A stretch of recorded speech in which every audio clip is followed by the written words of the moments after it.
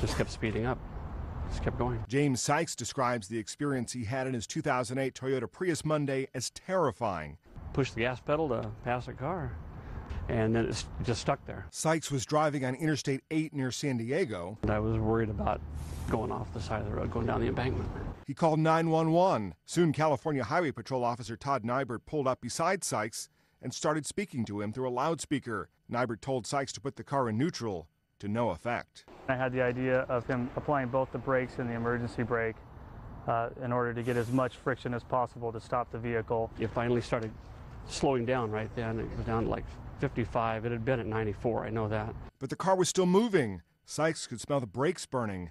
He then approached a steep upgrade. I just put my rear bumper into his front bumper so that I knew the vehicle would not proceed forward at that point. Sykes hit the off button a few times, finally stopping the car. Just 2 weeks ago, he received a recall notice and took the car to his local Toyota dealer. I gave him my recall notice. They handed it back and said, I'm not on the recall list. Toyota has recalled 8.5 million vehicles due to acceleration problems in multiple models and braking issues in the Prius. And I won't drive that car again. Matt Friedman, The Associated Press.